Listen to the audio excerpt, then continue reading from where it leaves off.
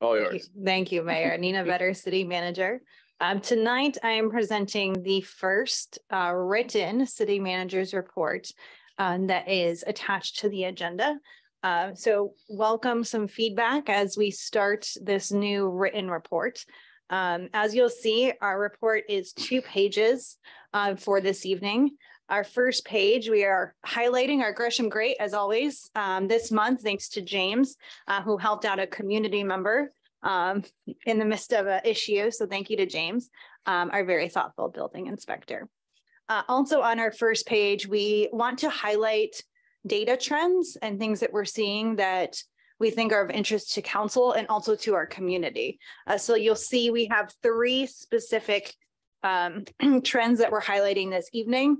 We do anticipate a 4th one that you'll see in the next month that's related to the fire department. So you just see a little blank space there for this month, but there will be more coming. We wanted to specifically highlight a few things.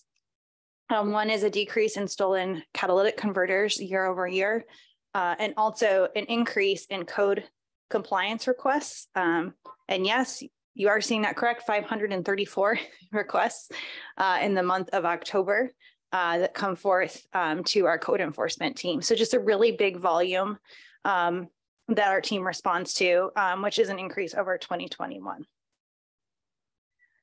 Scrolling to our second page, we would like to highlight 3 areas of what we call major projects and initiatives.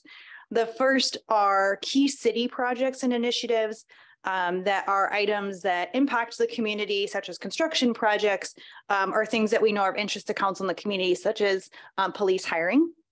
Our second category is kind of key city operations highlights. So what's been happening that's impacting our staff over the last month. And then the last category is regional updates. So what's happening with regional committees or some of our regional entities that's important for you to know. So I won't read off all of these this evening, but I did think it was important to highlight a few items.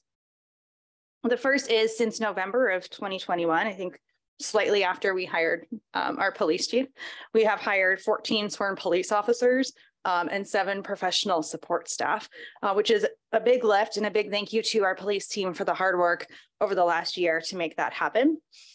We received a number of applicants for the community safety specialist positions and are now entering into the interviewing process. So thank you to council for your support of those additional positions through the use of ARPA dollars. We also have been really focusing on community engagement. Our community engagement team launched our community-based organization, Coffee and Conversations, to better understand the needs of the community and what barriers might exist that we're not aware of. And we also are aiming to provide quick, immediate, and thoughtful response after a neighborhood or an area has experienced a significant incident. So most recently, in the Rockwood Village area, there was an incident, and we will be conducting a listening session in response to a community request for that. Additionally, we are excited. We are moving forward with our Graydon Sports Park project, which is a very large project for our community. We just awarded the design and construction management. I will highlight in city operations that in November, as we start in our winter season, our ops team is extremely busy.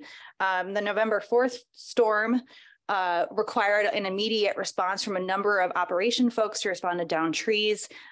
We had some streets that were blocked off. And then, of course, with the recent winds, as Mayor noted, we still continue to have a lot of down limbs and trees that our operations team has been really quick to respond to. So a big thank you to them. Also, I was mentioned earlier today in the work session, our city government has been terrific at applying for and receiving grants. We're always looking at an ongoing basis on how we can apply for more grants so that we can get more done with the limited dollars that we have. And we were able to receive a mobile fueling tank that will help improve our emergency response capabilities. So thank you to our team for working on that. I also wanted to know one important regional update. Metro Council has recently awarded a number of nature and neighborhood grants. And one of those grants, not going to the city, but going to a local organization, is Play, Grow, Learn, received $30,000 to incorporate nature education into their workforce development program, which does include East County. So that will be a program that's offered in our area. And last but not least, at the end here, we wanted to highlight the opportunity if anybody in the community wants to get involved in the city, learn more about what we do or what's coming next. We wanted to make sure that we had Champion Gresham and the website listed here as well. So that is the now written city manager's report for November. Again, look forward to hearing from council what other information or data you might be interested in hearing about. Also, this is intended for the community as well. So welcome community feedback on what we're not covering in here or what might be helpful moving forward. This is the first go at it. And the intent is to do this on a monthly basis. But I do have something else this evening for my city manager's report. And that is actually a video that was recently completed by our communications team that highlights the work of our homeless services team. And I thought it was important to end with that video tonight. So Chloe, take it away. It was a struggle. It really was. But, you know, he just always told us, keep your head up. You know, it's coming. Just don't give up. Just, yep. You know, and he always kept us pick going. Yourself up, yeah. Keep going. Come on, you can do it. And then there would be times when we were struggling, you know, we were out of gas again or out of this or that, and we just didn't know what to do and just wanted to just give up. And Willie'd be like, okay, I got you guys. You know, I'm helping somebody else, but I'm gonna come see you. Good job right there. Rocks. Yes, yeah. What do you think about entering that phone? Hey, Beth, how are you? I'm in the middle of trying to get this furniture for another client, but as soon as I can sit down for 2 seconds, I will text it to you, okay? I won't forget you, Beth. You know that. How can I forget Beth? Please no worries for the rest of your days. It's a problem-free, so philosophy, cool at a time.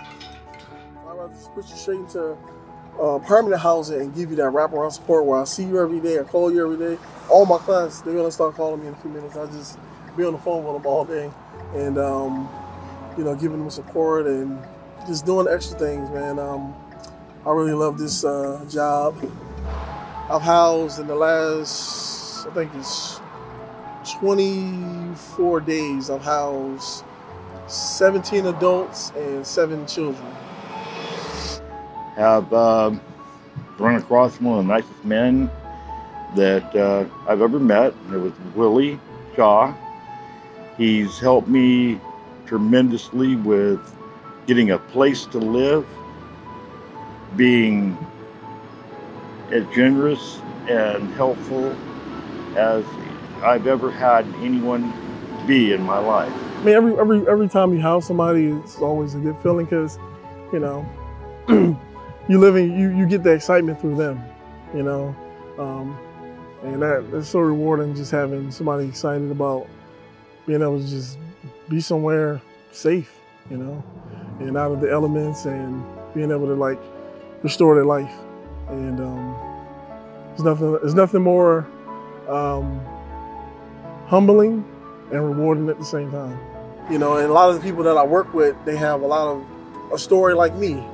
And I sympathize with it, you know, with people. I mean, you don't have, you know, some days I got a whole bunch of stuff on my phone. I get cussed out every day.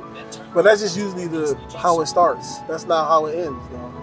You know, that's just usually how it starts, not how it ends. Hey, how you doing, sir? Congratulations. Thank you, brother. I'm proud of you, man.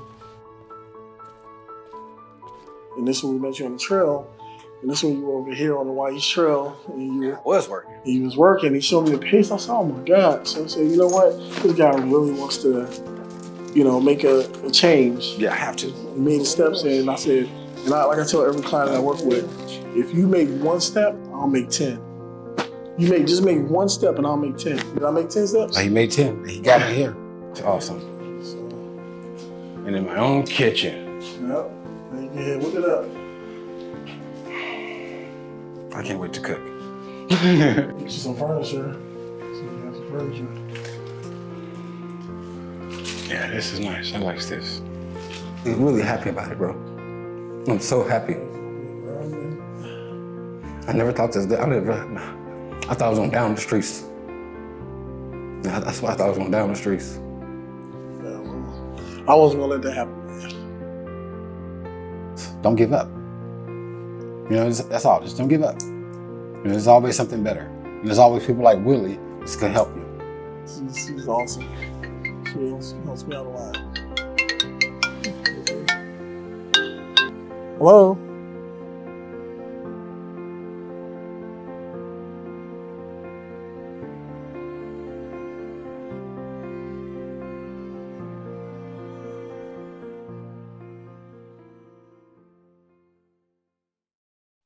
And that's my report for this evening.